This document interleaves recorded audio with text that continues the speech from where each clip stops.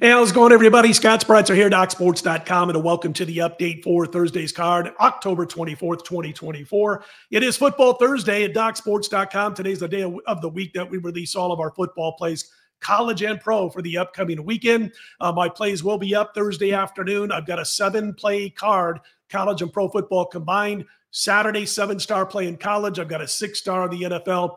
All the plays available in the afternoon. You can see your scroll there.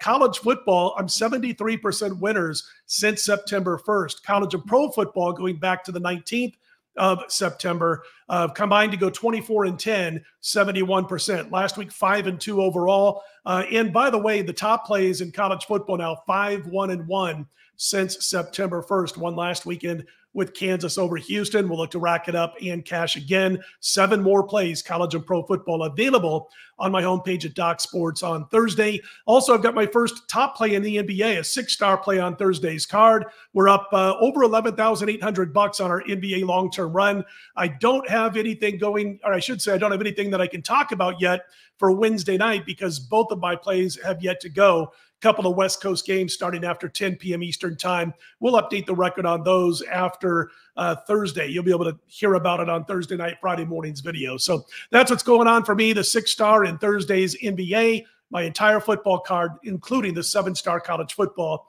and the 6-star in the NFL. Let's get to the comp play for Thursday night football. Syracuse and Pitt doing battle right now. Pitt laying 6. Listen, as far as this game is concerned, I do my power ratings and I do my lines a week in advance. So for this game, I did it last Wednesday, 8 days ago, and I had Pittsburgh just slightly better than Syracuse on a neutral field if it were to be played on a neutral site. And I had Pittsburgh 0.5 points better than the Orange on a neutral site. So the line comes out, bunch of shops had 3.5.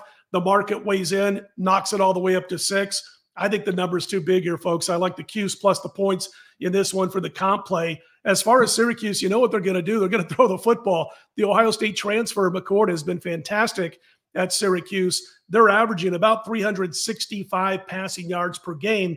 And Pittsburgh's weakness on defense, well, they're 105th against the pass. How about the fact they give up over 7 yards per pass attempt and over 11 yards per pass completion? That's the Pitt defense. Now, they're very good against the run, but Syracuse doesn't even try to run half the time. They're not a team that's going to base their offense on the ground game. So I think the number's too high here. My comp play for Thursday, Syracuse plus the points over Pittsburgh. Again, all my plays on Thursday, including this week's football, available on my homepage at DocSports.com. If you like the videos, click on that thumbs up and be sure to subscribe.